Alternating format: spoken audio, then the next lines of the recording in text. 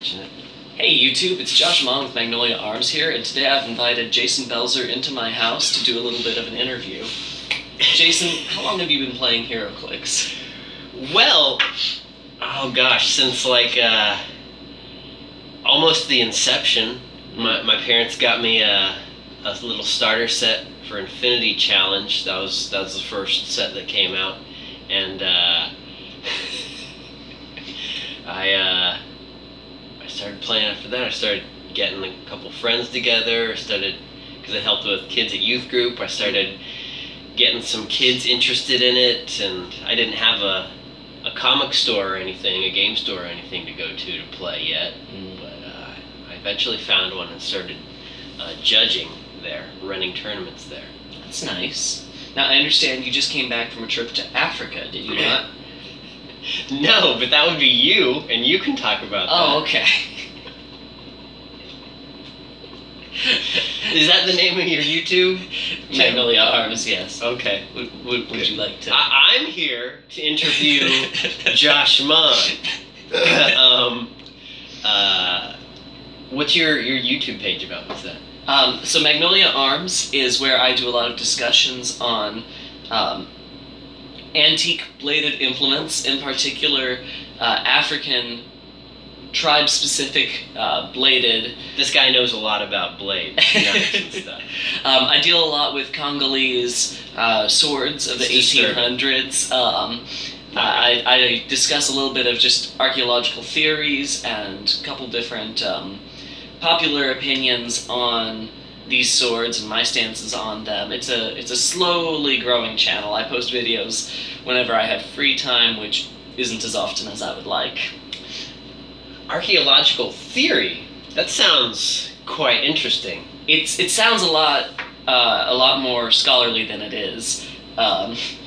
Mostly it has to do with the fact that a lot of museums get really lazy when they label different bladed implements. Oh. And their whole That's families, unfortunate. It's like their job. It's their one job. And there are whole families of African blades that are mislabeled and just like abandoned. A lot of archaeologists simply, if they don't understand what a blade is for, they simply add the word throwing to its title. This is a throwing knife when it's clearly not. Huh. Another fun word is implement. If you see the word implement, that means that no one has any idea what it is.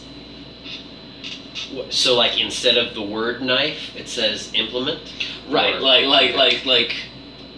they don't even know if it was a knife? Right, so like in a lot of museums, you can find, especially in like the Stone Age sections, something that long time ago our ancestors obviously carved out of stone. But what is it for? What does it do? How do we use it? We don't know, but it looks like they took an awful lot of time to carve this stone into this very particular shape. And because we don't know what it's for or what it does, we'll just call it an implement until it's figured out. And in a similar vein, a lot of knives that had very specific shapes and forms. Sometimes they get the title of implement, sometimes they get ceremonial tacked on there when maybe it was ceremonial, maybe it was practical, but no one feels like researching further or actually talking to the tribes that are still around. And so they just kind of move on with their lives and call it lazy archaeologists. Lazy archaeologists. All right, so back to the topic on hand.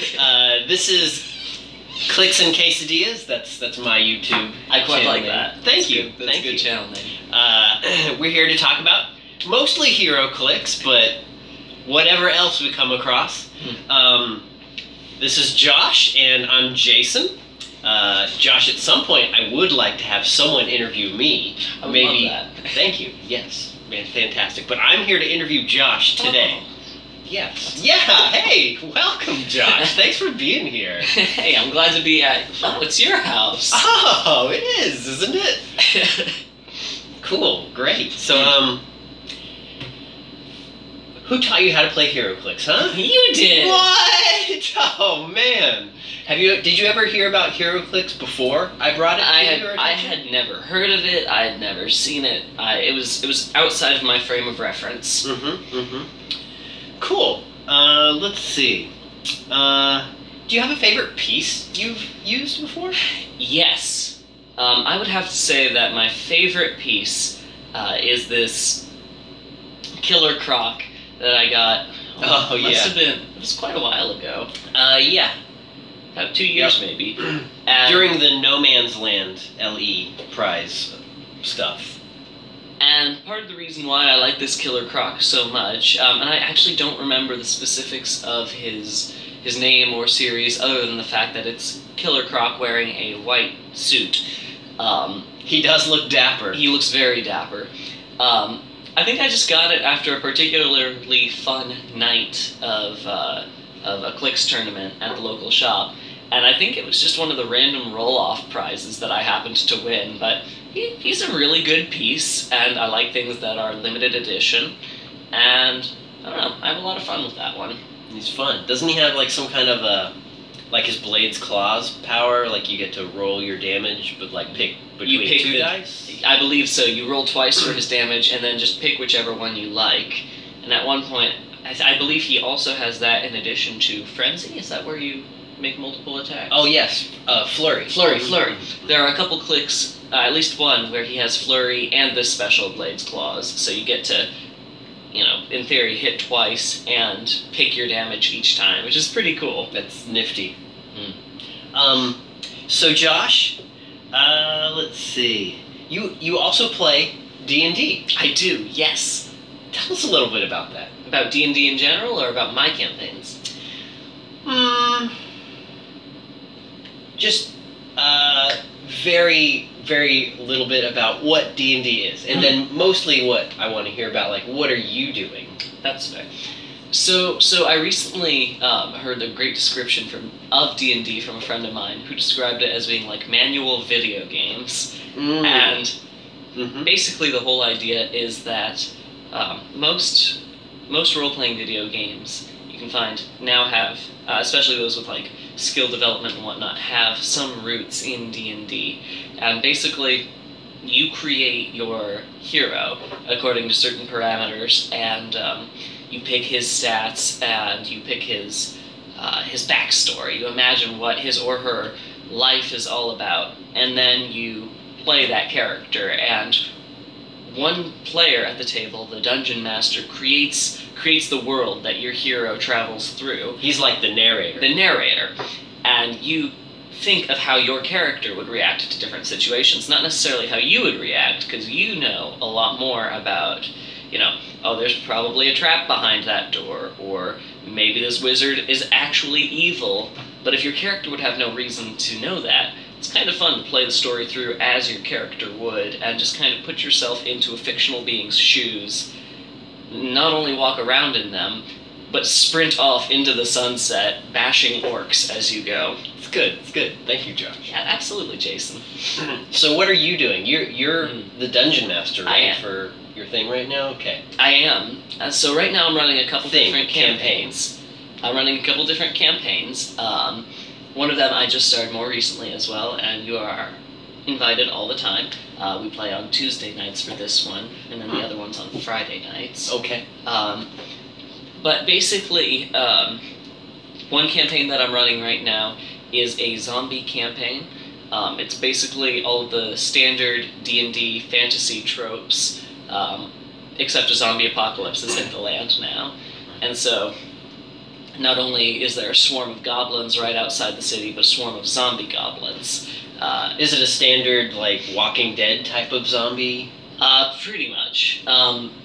In this setting, the zombies are sort of brought on by this almost eldritch entity, an ancient spirit that's kind of seeking vengeance on the land, but at the same time, he's aided by different necromancers all around the world, and so there are some slight local variations. Every once in a while there will be an incredibly smart undead, still capable of using weapons and armor and spells, and well, I don't think my players have figured it out yet, but those are supposed to be, don't tell them, they're sort of supposed to represent the dedicated work of a single necromancer who has been here for a while. They're sort of footprints of where powerful necromancers have been. Oh. So I don't necessarily know if the players realize that they've been hanging out in necromancers' lairs this whole time. Spoiler. Shh. And the virus moves very quickly. About 4 hours after being bitten, you'll turn, unless you have something called a Scroll of Enduring Life, which may not be crafted by any mortal hands, but must be gotten from the spirits. And wherever you are, there's probably a spirit nearby, and some of them are extremely kind and will give it to you for free, and some of them are very malicious entities and will only give you the scroll if you give them something. Sometimes it's lots of gold, sometimes it's an item that has deep personal significance to you, stuff like that. The other campaign is pirates. There's pirates. We run around sailing and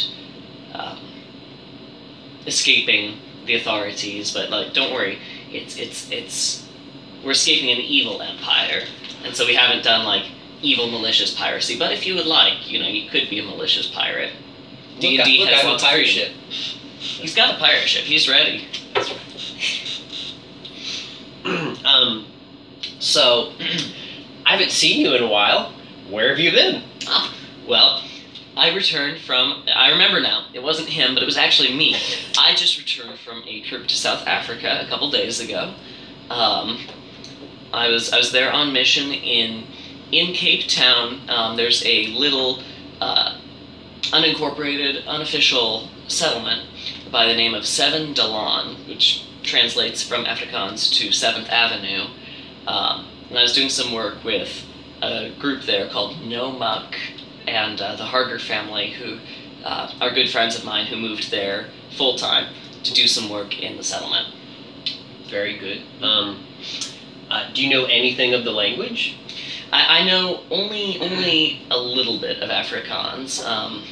I'm trying to learn, and it's pretty funny because a lot of the language is very similar to English, and then it just veers off at the last moment. So like, the word for sunrise in Afrikaans is sonopkoms. The word for, pardon me, I got a little scratch in my throat. The word for, or the phrase, the music is a little too loud. My understanding is that in Afrikaans you would say that it's a bitty to hard. Stuff like that. English is one of the root languages of Afrikaans, but then sometimes it just veers off into a very Flemish or even African route that I don't understand terribly well. But for a good friend, you usually refer to them with family terms. So, Jason, you would be my brewer, my brother. Thank you. Yeah, anytime, brother. This isn't your first time to Africa, right? That is correct. This was my third mission trip to Cape Town. This was my first to Seven Dalan. I did 2 others with a group called the Hope Africa Collective. They were stationed about 15 minutes away. So, what the Hope Africa Collective does is that they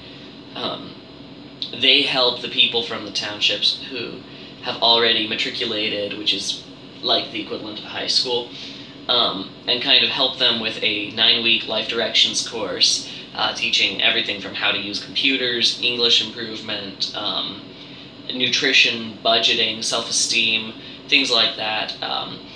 They do classes on like handyman work or beautician work, things like that, and kind of help the people who have a leg up to take full advantage of what they have available to them, and kind of break past the entry-level jobs. If they want to own their own business, Hope Africa Collective helps teach them how to do that. If they want to work in an office instead of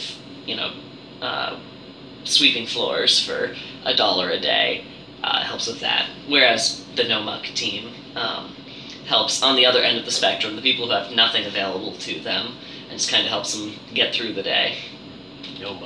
NOMUC. Explain go on missions.